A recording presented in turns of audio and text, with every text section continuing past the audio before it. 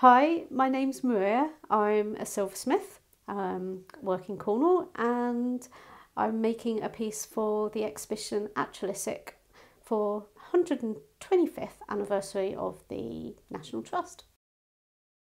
Basically, the National Trust protects so many habitats, such a wide diversity of landscapes. I'm not only inspired by one spot, it's nationwide. The coastline around Cornwall is just absolutely beautiful.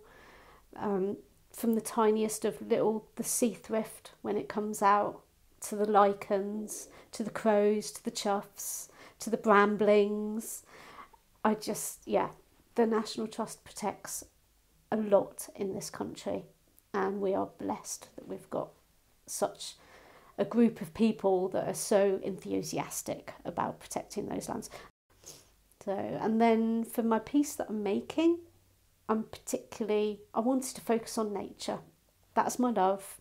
That's what I cherish. That's what lifts me out of the doldrums when the depression hits. And I can escape and feel free.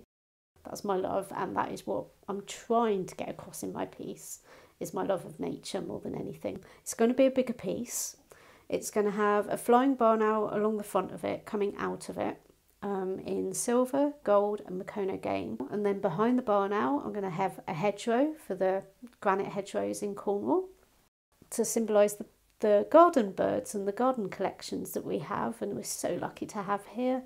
I'm going to hang, I've decided on a little wren feather, which is going to be tiny, and a little blackbird feather with a little black diamond on it. And all of that is going to be encased, well, the feather's going to be hanging from it, but all of that top piece is going to be encased in a circle to symbolise continuation and unity.